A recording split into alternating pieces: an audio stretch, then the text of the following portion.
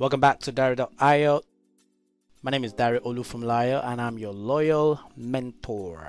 Alright, what if you don't have a laptop that's got 16 gig of RAM or 8 gig of RAM and the CPU configuration is just too weak? And to make it worse, you don't even have 1500 to 2500 bucks to get a new laptop.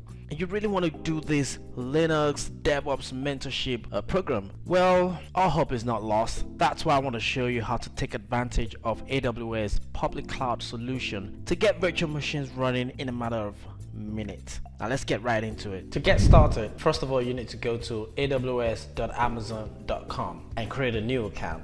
Navigate to My Account, click on the AWS Management Console, and what you want to do is create a new account. So click on the Create a New AWS Account button.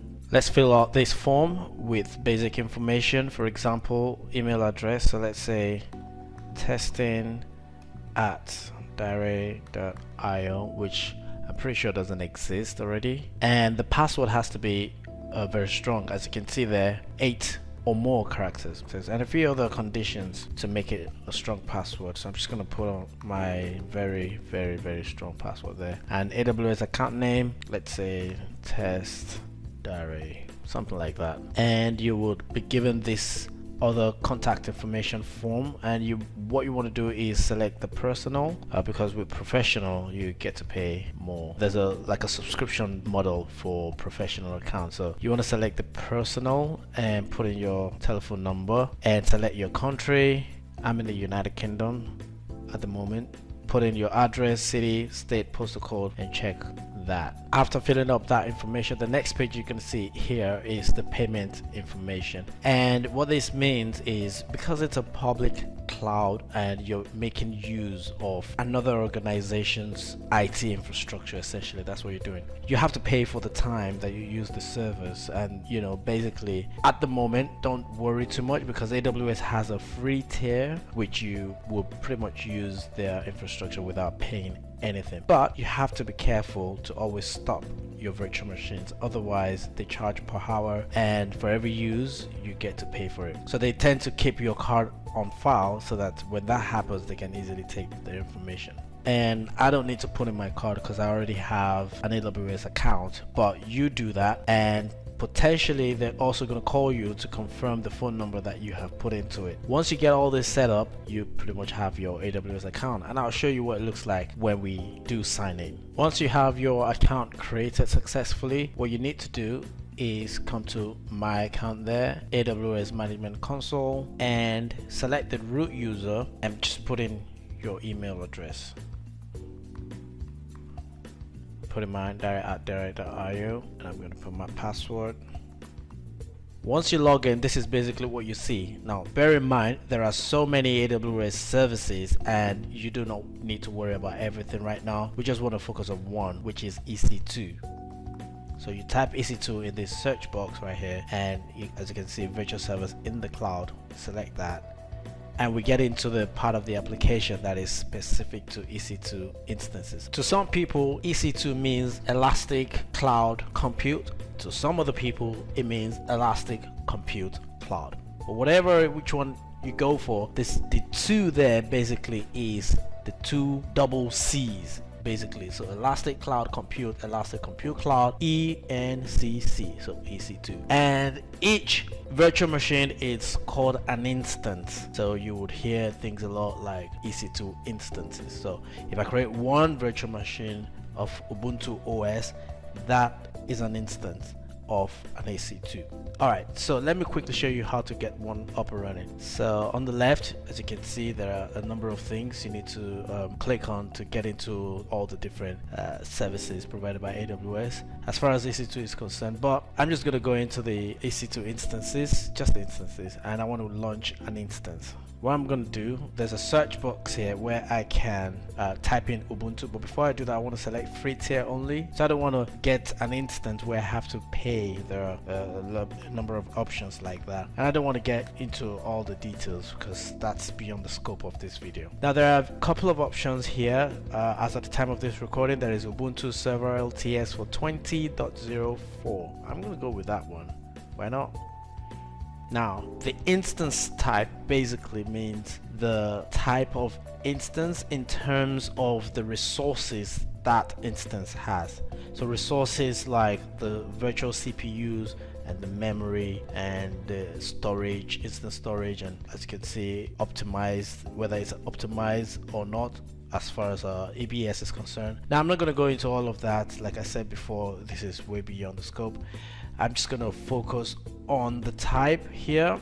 And as you can see, T2.micro is a free tier eligible instance type. If you select this, all you get is one virtual CPU and one memory, 1 gig of memory. And what that means is, if whatever you're trying to do on that virtual machine requires more resources, you won't be able to do much with this because it doesn't have much, but it's free. So if you really do want something much more powerful than that, then you need to select either T2, small, medium, large, and there are a couple of options there which you can go through. But for the sake and for the purpose of what we're trying to do, T2.micro is good enough for us. All right, so let's go. So here you just need to click on next. If you want to go straight into launching it, you can just click on review and launch right away. But I don't want to do that. I want to go to next so I can show you all the different configuration options that there are. And when we go next, here you can see the next one is number 3, which is configure instance. The next one is add storage, add tags, configure security groups, and then review.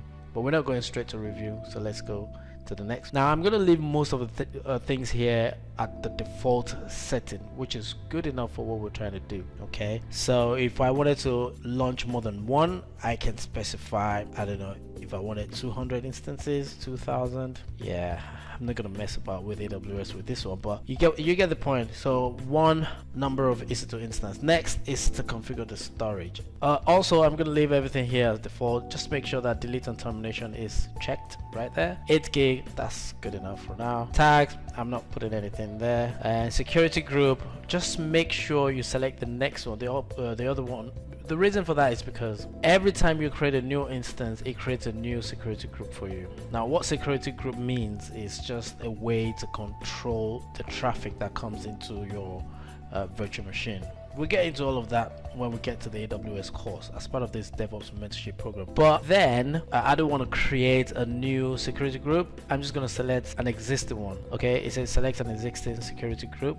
Now there's always a default one, as you can see the name there that says default. That's what I want to use, and with this default, it basically has everything open to the world. Everybody can connect to this as long as you have the credential to get in. So there's no firewall rules that says, oh, you can't get in based on this port or whatnot. So I'm going to leave that as it is. If we have any problem, we can always go into the security group to change the configuration. Okay, we have everything set up, and I'm just going to launch this. Right here, it's asking me if I have, if I want to create a new key pair or not. Now, we will get into SSH in the next couple of videos, but all you need to worry about right now is that you need to create a new key pair, because we're going to need that. And you can just name it, let's say, Diary EC2. Okay, and make sure you download that, because without it, you will never be able to get into the EC2 instance. All right, click on launch. Now you can see, click on the launch log. Here it says successful, and this is the instance ID. Every EC2 instance has an ID. So if I click on that, it takes me to the instance. Previously this was empty, but now we have something because we've just created an EC2 instance. Now, a couple of things here. There are a number of columns here, and one of the most important ones I want you to see is the public IP. Take note, every time you bring up an EC2 instance, it assigns a public IP to it, and that's what you need to get into the machine. But take note as well that when you turn off the virtual machine, this IP address doesn't exist anymore. It goes away, and when you bring it back up, the IP address would have changed, and at that time you have to use the new IP address to get in. So don't get lost into thinking that this is forever going to be yours. If you switch this computer off, it's going off as well. Okay, now how do we get into this? All right, status checks, it's initializing. That's cool. But if you click on actions after having checked this box to say I want to connect to this particular instance. Click on actions, you would see a number of options, and here there is the connect option there, and this is pretty much going to give you exact command you need to copy to connect to your instance. And if you notice, it says Ubuntu at this long name here, and part of this long name is the IP address. Let me see if I can move this. Yeah, so right here you can see 3.23.114.44 is the IP address, and in the DNS name it has 3-23-144-44. So you know, this is, you can either connect with the DNS name or the IP address. Okay, I'm just going to copy this. And take note as well, the key pair we generated, this is the name we gave to it. As you can see right here, Dare EC2 PEM, that's what was downloaded, and we're going to need that to connect as well. Okay, before I close this box, you might want to read this as well, just in case you're having issues getting into the virtual machine. You might want to run this command on your terminal just to change the permissions, and again we're going to get into all of these in detail very soon, but for now just copy and paste and you're good to go. Okay, so I'm going to close this and we will connect to our virtual machine. Let's refresh this. It looks like it's still initializing. Let's refresh this. Good, we have all the checks completed and we're good to go. In the next video I'm going to show you how to connect to this virtual computer.